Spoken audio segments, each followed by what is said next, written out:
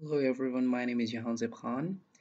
So today we are converting MS Access to MySQL. So basically I'm converting this MS Access file to MySQL so that I can upload to my cPanel PHP MyAdmin. So how can we do that? You can directly follow the URL or you can visit technicalz.com and type in, click on software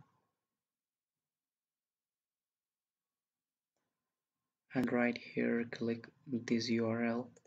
It will take you to the download page and right here click on this download option. So just click OK. Now it will get downloaded in a few seconds. As the file is now downloaded, and I will click on this file and I will just install this software.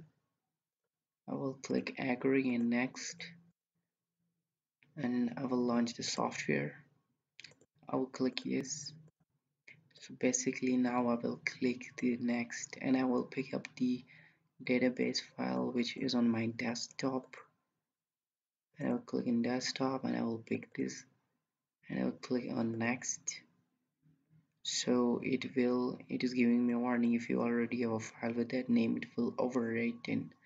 So basically I will give the name that is database into SQL. So you can directly give a database name or you can just cancel this destination folder and click yes, and this is now table. Click next and run. Basically 18 records moved, and if you right click this and if there is a sublime, I can open this right here like this